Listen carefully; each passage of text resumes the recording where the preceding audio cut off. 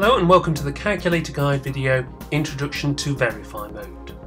We're going straight into a question in this video. Circle the equivalent expression to 4 brackets x plus 3. If you want to pause the video, you can have a go now. And here we have our answer, 4x plus 12. We're going to use the calculator's Verify mode to check that we have circled the correct answer. Now to access this, we need to press Mode. And the regular mode that the calculator is usually in is 1 for computational mode, so press 4 to enter Verify mode. We just have two choices of answer in this mode. It's either going to be true or false. So what we need to do first is to input our original expression for, with the brackets then, x plus 3. Don't forget to use alpha and right bracket to enter an x. Now we want to access the Verify menu, which is here just above the number 2. To do that we need to press Shift and then 2. We need to do that rather than press equals at this stage. We do want an equal sign however, so we're going to press 1 here to get an equals in the middle. I'll show you what happens if you press equals in the next example. Now input your circled answer to check that it's correct. 4x plus 12. Now we need to press equals on the calculator. The calculator is displaying true, and this indicates that the following statement is true. Ideally, we could have an identity symbol in the middle between them rather than an equal sign. I'm just going to change it here using the replay button just to check out a common error that's often made, not actually multiplying the second term. So we've got 4x plus 3 there, and this time it's saying false, which indicates that the following statement is actually false there. It's quite a common error when people are expanding out brackets. We'll have a go at another question now. We're going to factorise x squared plus 6x. Pause the video now if you don't want to see the answer straight away.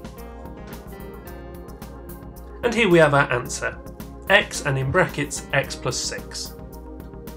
Now we're going to use the Verify mode to check that this is correct. We're going to input our original expression, x squared plus 6x.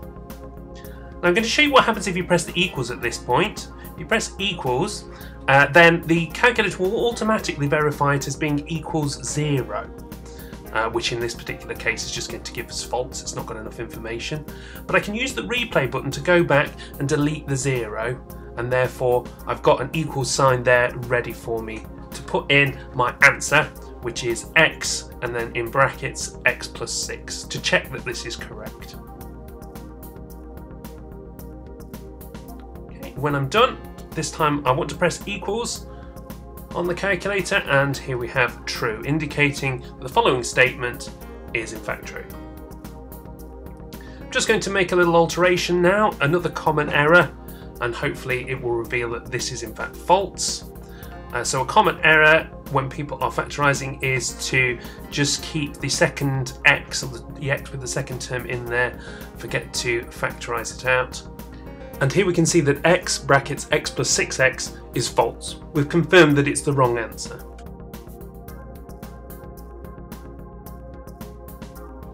One last question to have a go at yourself. This time multiply out the brackets x plus 3 and x minus 7. Pause the video now if you want to have a go yourself. And here we have our expanded expression, x squared minus 4x minus 21.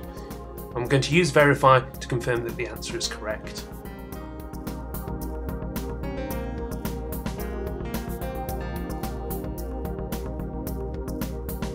I've inputted my two brackets, and now I want to access the Verify menu, and I want 1 for equals, and then I'm going to put in my expanded expression, x squared minus 4x minus 21. As expected there, that says true, indicating that we've got the correct expansion. I'm just going to make a little alteration. Another common error with these is to perhaps put in the wrong sign, so I'm just going to alter the sign for the 21 from minus to plus, and that tells us that this statement is false.